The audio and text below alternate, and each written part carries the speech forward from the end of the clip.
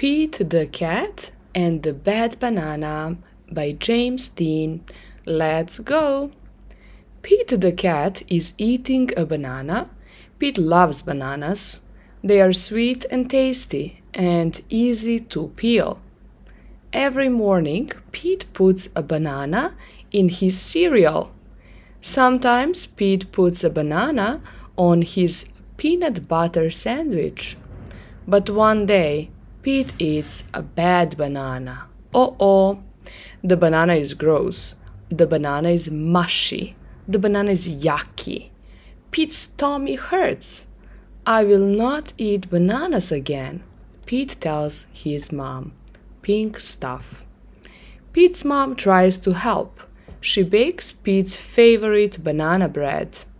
Pete will not touch it. She makes Pete a banana cream pie. Pete will not eat it. She gets Pete a big banana split. Ice cream, whipped cream, chocolate syrup, nuts.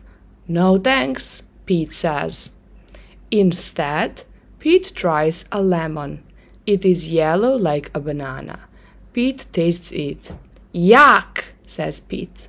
The lemon is sour. Pete tries a pickle. It is long like a banana.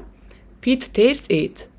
Better, Pete says, but not as good as a banana. Pete tries an orange. It has to be peeled like a banana. The orange is sweet, but it is too juicy. It makes Pete's paws sticky. Pete tries fish, plum, rice, hot dogs, watermelon, and his mom's nut bread. Pete eats them all. He is not hungry for bananas anymore. Then comes the big race. What should Pete have for breakfast? A pickle? No, Pete doesn't eat pickles for breakfast. A hot dog? No, Pete just had a hot dog for dinner last night. A lemon? No, that's just silly. Start, run. Pete wants a banana. They're yummy and healthy. Bananas are the best. Do you have another banana? Pete asks. Of course, says Greg, the monkey. Pete peels the banana slowly. It is not brown.